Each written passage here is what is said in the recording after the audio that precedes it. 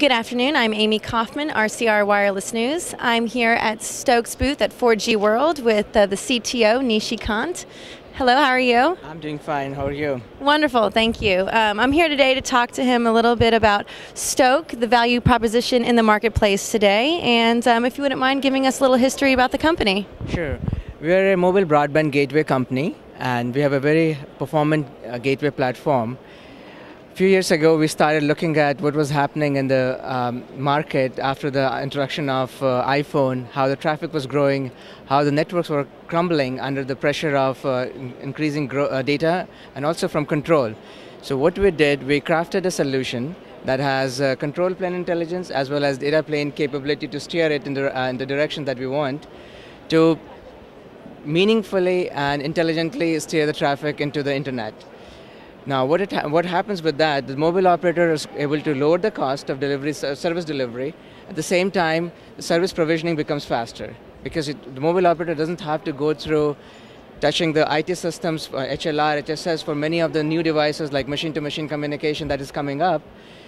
They don't have to go through the same process that they were doing for humans. For the humans, whatever traffic that is growing, if the data traffic needs to be offloaded, they still have control over how to steer that to internet. So now they have a very tiered approach where their value add is, where they're a spectrum provider, where they're a service provider, and they can do all these things in a very comprehensive manner. So that's what our gateway brings. It has intelligence to monitor what's going on and have the ability to define criteria what traffic should go where. So we also consider about the scale of network and how it's growing. So we have our product in different form factors. There's a 5U box. This is our flagship product, and this has 16 gigabits of throughput in this compact form factor. When you think about distribution and leverage that our solution is bringing, there's a lot of capacity.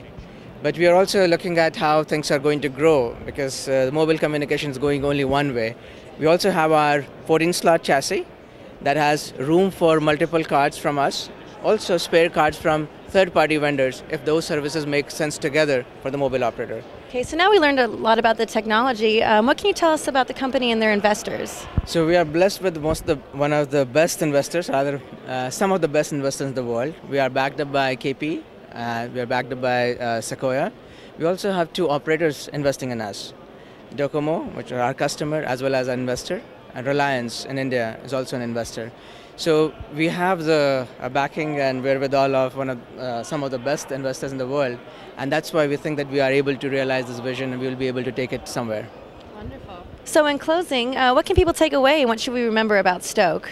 So our message is that if you start with an innovative idea and you take it to market and explain it to customers what can be done, they start experimenting in their own way. And in our case, we started with mobile data offload, where we were offloading intensive devices like iPhones and iPads. But our operators realized that this is a great service creation platform because we have the ability to selectively steer the control and data traffic. They can short-circuit the provisioning cycle by provisioning bandwidth and QoS on our box for the radio spectrum, and they can offer these services to their vertical industries, insurance, healthcare, utilities.